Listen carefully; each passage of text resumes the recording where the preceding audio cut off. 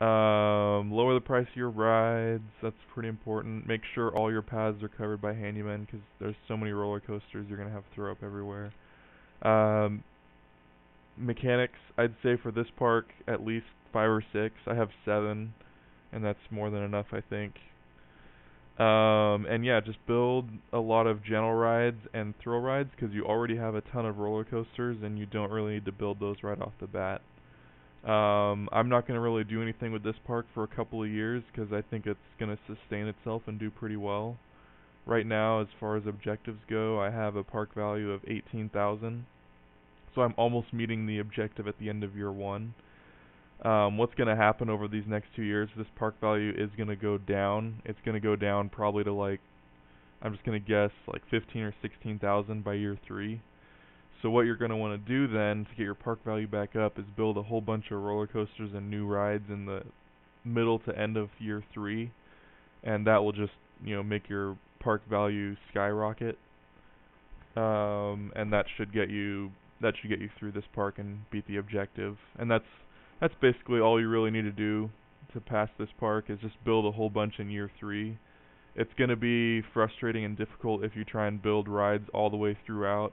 You'll have a really cool park, but it'll be hard to maintain the park value if you use all your money to build roller coasters and then run out of money to, re-sustain your park value.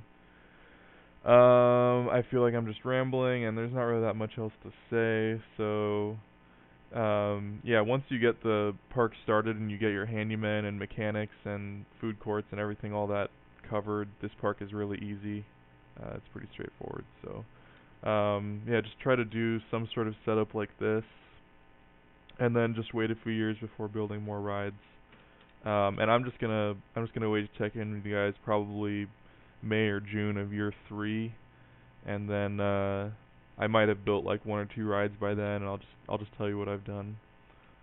Also, yeah, don't forget to lower your prices. That's a big thing.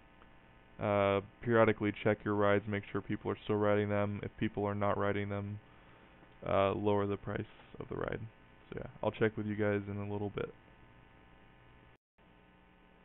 Alright, hey everybody. We're back here in Diamond Heights, and this is my park.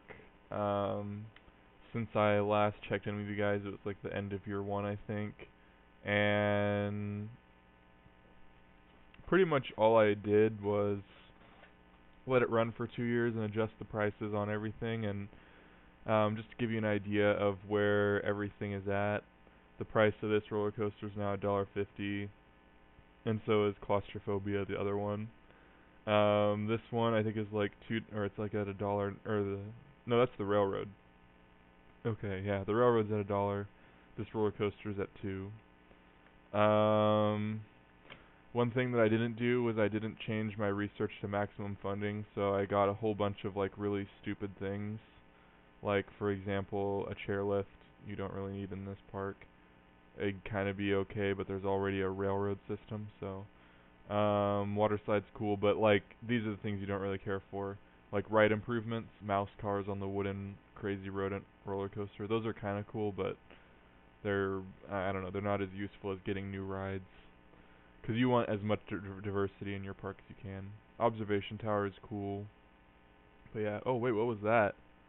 Agoraphobia has crashed. 6 people died. Wow. Okay. I guess if it crashes, the ride closes permanently, so I did take care of that. Okay. It's been a while since I was recording, so I forgot about that. But yeah, this roller coaster crashed.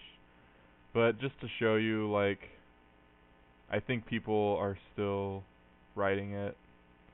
Yeah, there's still quite a few people on it. It didn't really affect anything. What'll happen with those is the station platform brakes will go out. It has nothing to do with the ride.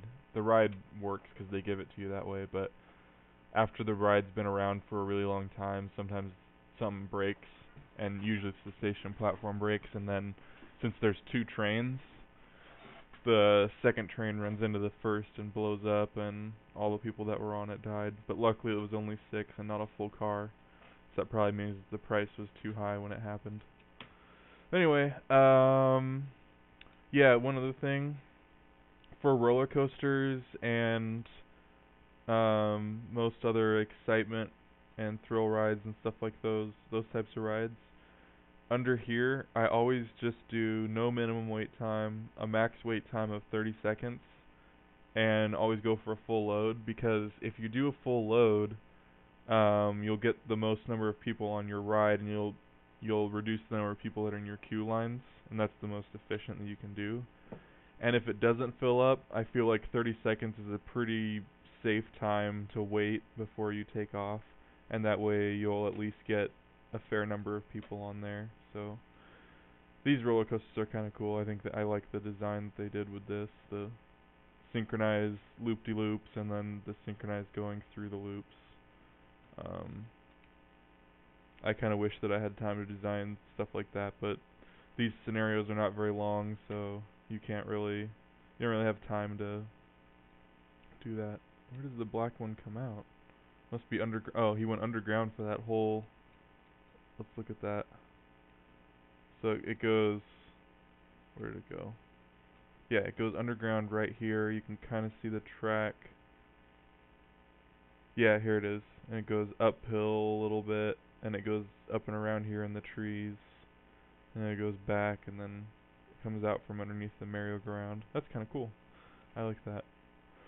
So anyway, yeah, the other things that I did in the 2-year span while we were away, I built this water slide.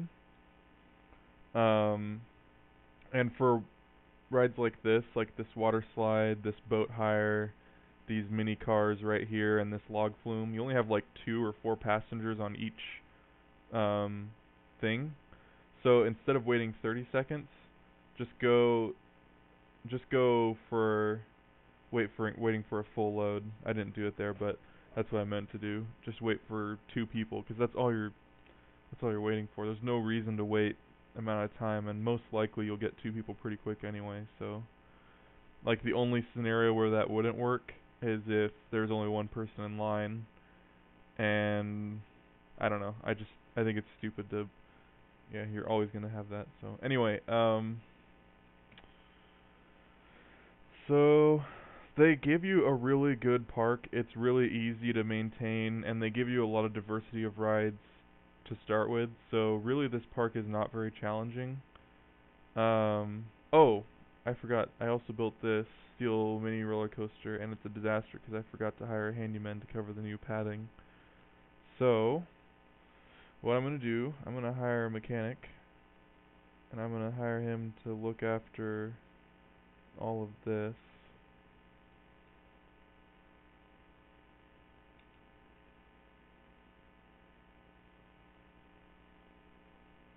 There we go. Yeah, that's good.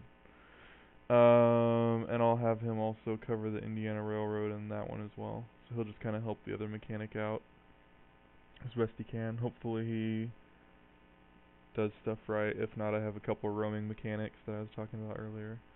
And I'm gonna hire a handyman. I'm actually gonna just I don't really care. Money's not a problem at this point, so I'm gonna hire a couple. Is that covering that? It's not. Oh wow. Okay. So going with that, you have to go like that to cover it. Okay, so you gotta tell him not to mow the grass. And then this mechanic, I've gotta change. Oh, he was okay. Alright, I just goofed. Okay, and I'm gonna hire one more handyman to help out. Oh, another thing that researched was, by the way, that right there is one of the most annoying things I've found in the game.